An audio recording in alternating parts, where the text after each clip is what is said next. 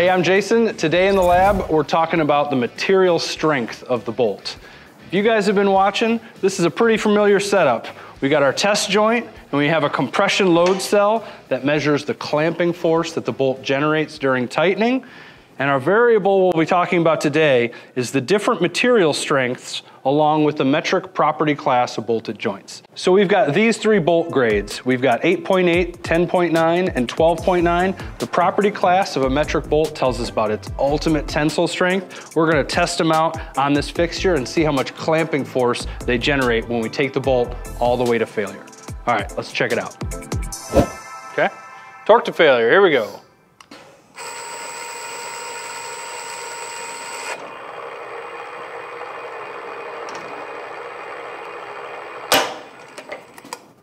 Nice.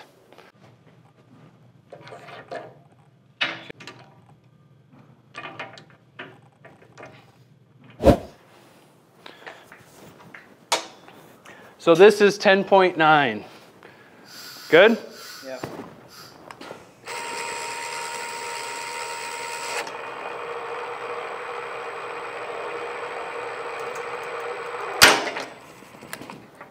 So that's 155 kilonewtons. Okay, ready? Yep. This is 12.9.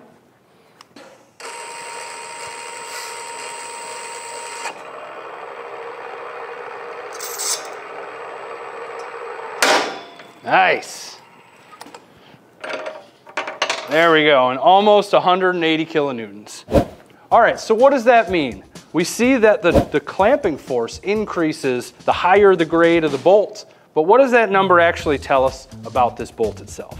Okay, so this number, the first number here, 10, this is a 10.9. The first number, 10, tells me about the ultimate tensile strength of the material. That number is in newtons per square millimeter.